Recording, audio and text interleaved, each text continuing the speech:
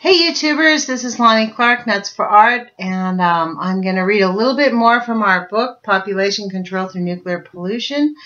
We're getting through it. We're on Chapter 9, which is titled Plutonium, Public Health, and Technological Arrogance. We are on a new subtitle called The Martin Marietta Company Study. The first meeting of this committee, which Tamplin attended in June of 1967, was related to the safety of a system designated as SNAP-19, which was to be launched along with a meteorological satellite from Vandenberg Air Force Base in California. The SNAP-19 was to supply auxiliary power to operate the meteorological satellite. At this meeting, we were apprised of a rather extensive safety study that had been performed by the Martin Marietta Company, a participant in aerospace research and development. As part of this overall safety analysis, the Martin Marietta Company indicated, for example, that for a particular type of accident which might occur in association with the launch of this vehicle, the burnup of the SNAP reactor in the atmosphere could result in some 40,000 fatal deaths from lung cancer. Tamplin's impression was, and still is, that the Martin Marietta Company had done quite a credible job on the safety analysis. He found fault with only two aspects of their analysis. One of the concerns that he had about their analysis was that the biological hazard associated with the plutonium oxide particles. The other concern was with the reliability figures, which purported to assess the probability of various types of accidents occurring. In the analysis, probability of various types of accidents associated with the launch and insertion of the space vehicle into orbit were given about 1 in 1,000. These fuckers. It was quite apparent to Tamplin that the space program in its entirety had never developed enough experience with the firing of various types of rocket missiles to come to the conclusion that any particular event would have a probability of occurrence as low as 1 in 1,000. Such probabilities can only be derived from experiments in which several thousands have launched. Several thousand such launches have been made. Therefore, the estimated probabilities associated with the various types of accidents in the launch and insertion sequence were a figment of analytical maneuvering, and as we shall subsequently see, these probabilities certainly had no relationship to the realities of the success of the SNAP systems in the launch and insertion process. New subtitle. Judgments should not be based on consequences. I'm going to read that again. Judgments should be based on consequences, not probabilities.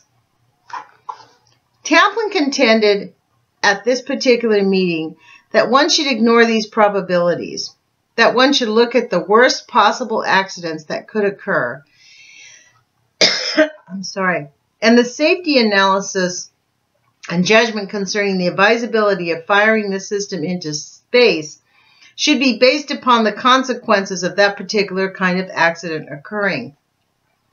He indicated clearly that he had no confidence in their probability estimates concerning the possibility of the accident happening, and that therefore the only rational approach was to base one's judgment upon the consequence if an accident occurred.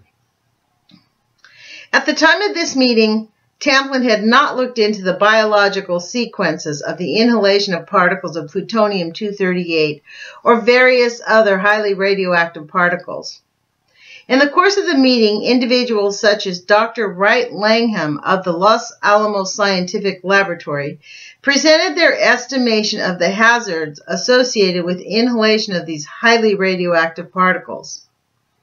One of the things that developed, much to Tamplin's amazement, was that the International Committee on Radiological Protection had given no guidance had given no guidance whatsoever with respect to the hazards associated with these particles.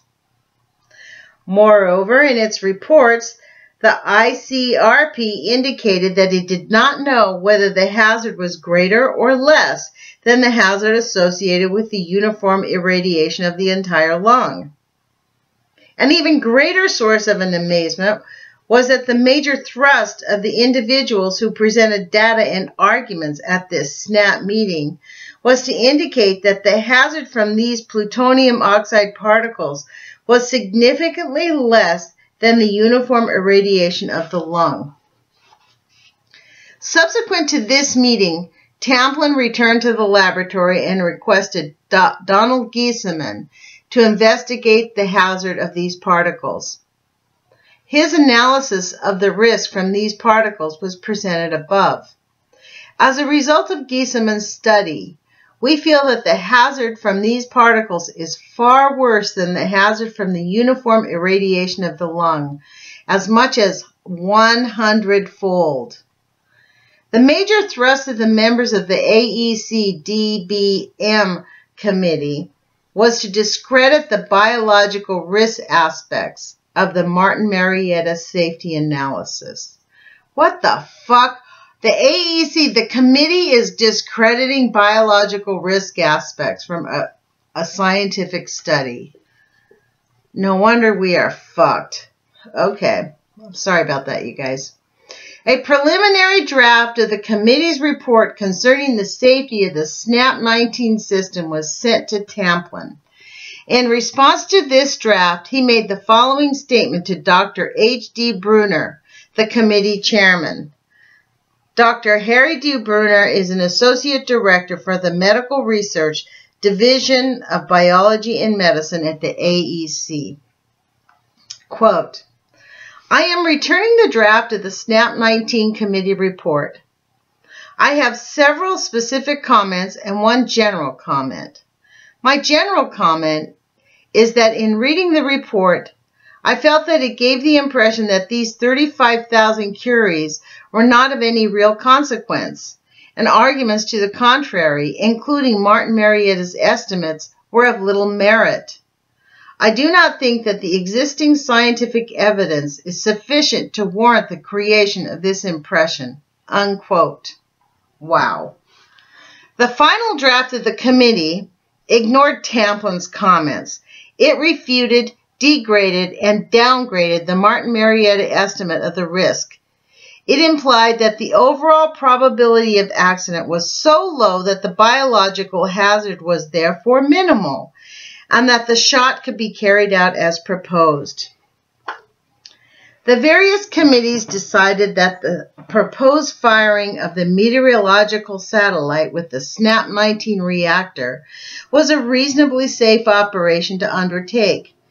Therefore, the system was launched from Vandenberg Air Force Base. But quite quickly, all of the masterfully calculated probabilities of accidents became nothing but figments of imagination because the rocket had to be blown up. The SNAP reactor fell into the waters of the San Clemente Islands near Santa Barbara, California.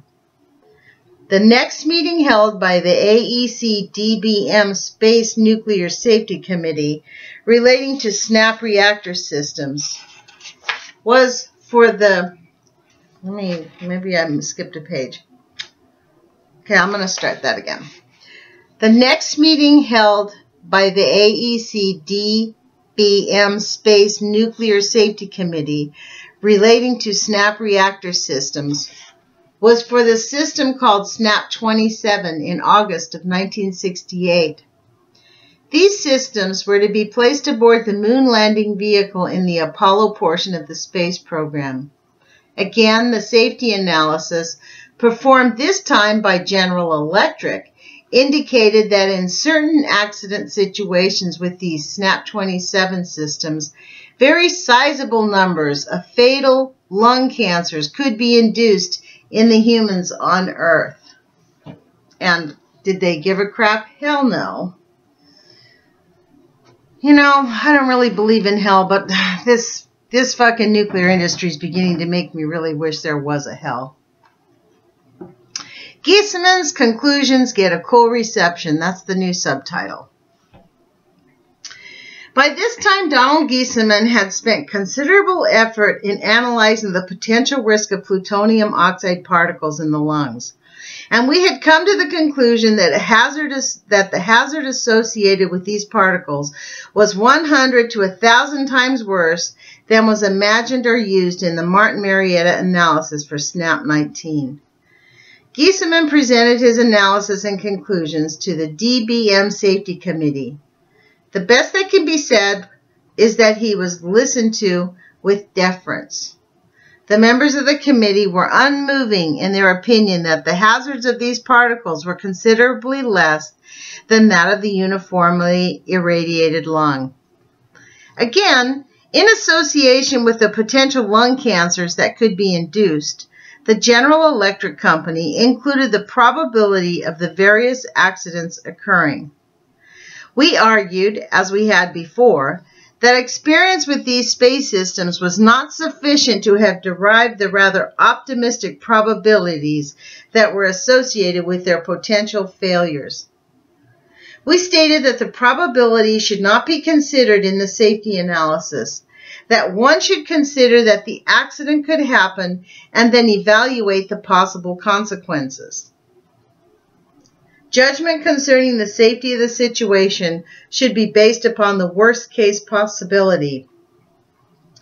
We were told not to worry about it, that although SNAP-19 did fall into the waters off of Santa Barbara, we should recognize that we were now discussing man-rated systems, and that the reliability of these systems was far greater than the reliability of the weather satellite systems. We were told that such accidents had probabilities much less than 1 in 1,000 in this particular case. We persisted in our argument that these probabilities of failure should not be part of the safety analysis, that we simply had insufficient knowledge about the systems to be able to quote such high reliability. Moreover, we argued that in this particular case, an acceptable alternative to the procedure which was being followed by the SNAP-20 system, by the SNAP-27 systems was available. It's kind of a tongue-tire, man. The SNAP-27 systems were to be attached to the Lunar Excursion Module, and therefore they would suffer the same fate as the Lunar Excursion Model, which is LEM. We suggested that they should put the SNAP reactor in the command module with the astronauts. We argued that since so many millions of dollars had been spent in trying to protect the lives of these 3 volunteers who chose of their own will to sit on top of a Saturn rocket, it would be worth considering the expenditure of a small amount of money to protect the lives of several thousand individuals who might develop fatal lung cancer in case the mission aborted. This is really annoying. The next subtitle is called How Snap Accident Probabilities Misfired. We insisted that the SNAP reactor should be put into the command module where it could be recovered along with the astronauts. The promoters of the project indicated that they were too far along in the design of the entire system to consider this as a possibility, and that we shouldn't really worry about this because the system was so terribly reliable that the chances of these accidents were extremely remote indeed, so they said. Fuckers, man. The final committee report on SNAP-27 was submitted to the AEC. It reflected the committee's confidence in the reliability of these systems and also its confidence that the hazard of plutonium-238 particles was less than that of uniformly distributed doses to the lungs. As a consequence of receiving this final report, Tamplin wrote again to Dr. H.D. Brunner, the chairman of the committee, indicating that he could not concur with this report and that his name should be withdrawn from it. Further, if the report had been sent to anyone, he requested the AEC to write letters to those individuals, indicating that his name should be withdrawn simply because he could not concur. Moreover, Tamplin indicated that since the committee's conclusions were always so divergent from his own, he felt it incumbent upon himself to resign from it. Tamplin could only feel Tamplin could only feel that his presence at the committee meetings merely lent credence to the facade. The first Apollo moon landing did not contain a SNAP reactor. The first SNAP reactor was included on the LEM in the second moon landing.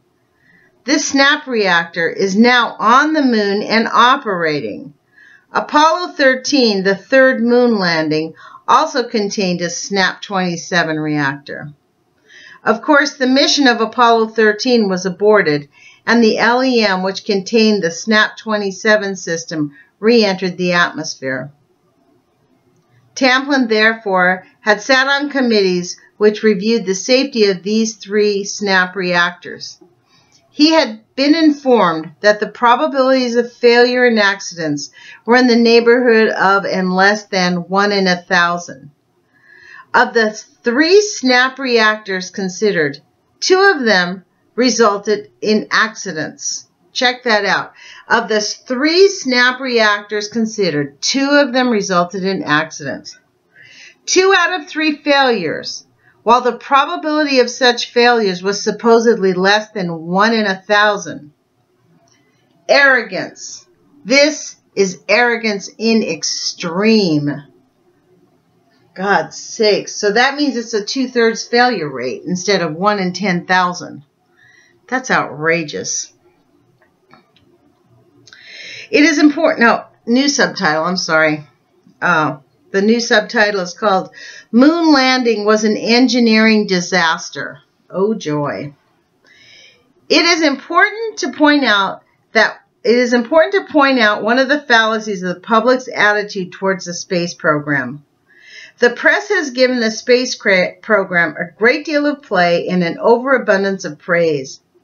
The landing of man on the moon had been likened to the significance to the birth of Christ. The truth of the matter is that the space program, the landing on the moon, was for the most part based upon technology that was available in 1959. The only reason we went to the moon was because the American public pumped $4 billion a year into that program. If one looks realistically at the space program in terms of the amount of money that was pumped into it, it was an engineering disaster. We must remember that 3 Apollo astronauts were incarcerated on the pad of the Kennedy Space Flight Center, and that the Apollo 13 narrowly missed killing 3 others. But the, quote, success, unquote, of the space program has inflated the public's image of American science and technology. Many individuals feel that if we get into difficulty with our environment, our science and technology can save us. Don't you believe it? Our scientists and technologists are not even able to guarantee that they can perform the feats they have on drawing boards today. We should all consider carefully that science and scientists have very few answers, and that science and scientists, for the most part, do not even know what are the appropriate questions to ask. So far as the success of our technology is concerned, one should consider the fact that the Golden Gate Bridge is simply lucky to be standing across the San Francisco Bay. An engineer who helped to design the Golden Gate Bridge subsequently designed a similar type of bridge in the state of Washington. That bridge was literally blown down by the wind. And that is the end of this chapter, and we are now on chapter 10, the nuclear weapons program. Wow. Well, you guys, we're almost finished. And I'm going to end here. Put your courage feet on. We need to have some courage because the shit is beginning to hit the fan. And looks like the people that are controlling all this stuff, they're going to work really hard to try to convince the public that radiation doesn't harm anyone. I saw 5 stories last week that said that Fukushima's proved that radiation is pretty safe. The denial, they're now calling the blob in the ocean the blob. How you like that? The blob. They named it the blob. Can you believe it? They actually named it the blob. That's how fucking journalists are reporting the plutonium plume from Fukushima. They're calling it the blob. This fucking country has gone insane. The world has gone insane. The people who are doing this are just completely insane. And so we're just going to have to reel them back in and bring them back to reality and sanity and humanity. And, you know, like, help people get courage. Put their courage feet on. That's why I say that. Like, people need to change their attitudes. Change your mind. Change your attitude. We have the capacity to really make a difference. Our thoughts are things. What we think about happens. We can project the answers into the future. We don't have to know the answers right now. But we can believe that we'll find the answers. Part of what's happened is they have spent billions of dollars and decades attempting to lie to every single person on this planet. And that they're basically doing a quite effective job of it. But the reality is cracking the truth. Their truth. You know, the truth is beginning to get out. And unfortunately, Fukushima just drove us right off the, you know, Niagara Falls in a barrel, and we haven't hit the bottom yet, folks. So, anyways, I'll end here. Like I said, put your courage feet on. Bye.